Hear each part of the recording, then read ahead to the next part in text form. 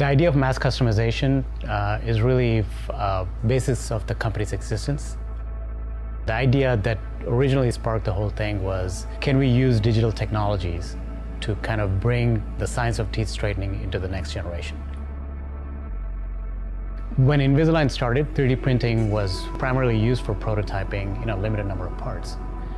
So what we had to do is really figure out how to make that into a production process. 3D printing is really kind of the foundation of our manufacturing process. It's the starting point. When we make a mold for every stage of a patient's treatment, we use 3D printing to make those molds. If you think about an injection molding type of process, where we're only producing the same type of part, millions of those, so that's been done before.